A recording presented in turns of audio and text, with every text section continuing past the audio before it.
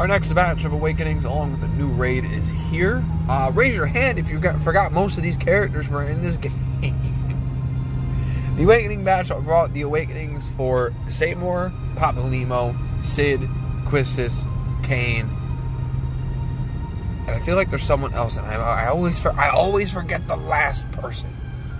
But upon this Awakening batch, Seymour and Papalymo did get reworks along with Papalymo's EX debut and his EX Plus. So what these two characters did get were rightfully powerful, and let's talk about them just a bit. Just to kind of go over them. We'll make it quick. Seymour did get a pretty good buff. His chain spell now executes twice regardless, and if the opponent is below 80% HP, he'll do it again. His second skill pretty much just got the same treatment, besides the executing twice, but if they're below 80% HP, he'll do it again, but he'll just shoot off chain spell. So he won't do it again, he'll just use his first skill, and he'll still get the buffs and debuffs that are applied from chain spell being activated and whatnot.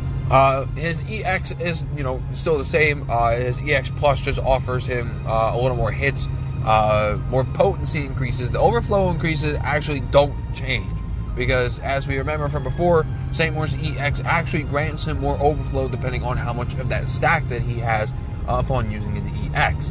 And it was kind of booty because, you had to use the EX 3 times to get it out to max 200% overflow, which you'll never do because it is a slow charging EX. Thanks to his EX Plus, he starts out the quest with 2 stacks of this frame buff, so the EX will essentially be at max potential as soon as you use it once, which is pretty nice. I like that a lot. It helps him out a lot. And at 3 out of 3, if the enemy is below 70% HP, he will trigger Lance of Atrophy, which is his second skill, and if they're 30% or lower, he will trigger Chain Spell after using his EX, which is pretty nice.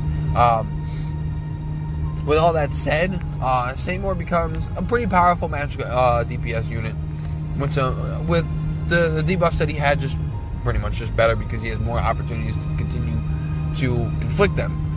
The problem is with Seymour, though, however, is that's all he's got. And not gonna lie, we already have characters who can pretty much just do his job better already, and it's not too much of a con, at least for his first and second skill. The fact that he does have to rely at his opponent being at a specific HP before he can start triggering these double hits is kind of, it's okay for his first and second skill because the requirement's only 80%, but his EX requires him to be at 70% or lower, which kind of sucks. That does kind of suck, I'm not gonna lie. Because that means for the first part of the fight, he's just going to be using just his regular old EX, which is good, but I mean, it could just be better, and, you have to wait until they get to certain amounts of HP to see Seymour at pretty much his max potential, which is 30%. Because, let's be real, Chain Spell is the better of the two to be using anyway. With all that said, is Seymour important for the Chaos era? No. Unfortunately, he's not. Even with this rightfully powerful rework, Seymour's spotlight is not even there. He's easily forgettable, and he's not going to be remembered anytime soon. And I do appreciate the rework, and I do appreciate the EX Plus, though I do hate his character. I do think it was rightfully powerful, but I just don't think it was good enough. Oh, excuse me. I don't think it was good enough to pretty much put him in any form of a spotlight to give him any chance of a time to shine. So, if Seymour is a favorite of yours and you do end up still trying to build him up, you definitely want to 3 out of 3 him. You want to capitalize on the max amount of damage that he can do because he doesn't get the executing skills from his EX until 3 out of 3. And then the potency increases, the stat increases, everything else, all the goodies that come along with it are still nice to have on a character like Seymour, because even though he is a debuffer, his main role is DPS, and you want to make sure he is hitting as hard as possible. Now, let's move on to the short stuff himself. Papalymo. Papalymo did get... It wasn't really too much of a rework from what I remember it was beforehand. His fire stance pretty much just gains splash damage and more potency. And the fire apparel, and which inflicts on all enemies. And his second skill, his second skill, which will put him in his ice stance, inflicts the ice apparel, which is only on one target, unfortunately. I thought that was a pretty big miss, but I understand the way his kit is given. Now, his EX is actually kind of like Onion Knight's, where his depending on the stance that he's in, he'll actually have a different EX. If you're in his fire stance, it is an AoE attack that just hits hard as hell. It does a heavy amount of overflow and split damage. His ice stance allows him to gain some brave gains and gain brave based off of the damage dealt, and only affects a single target, which is pretty cool. And allows you to switch up what you need to use at a given time.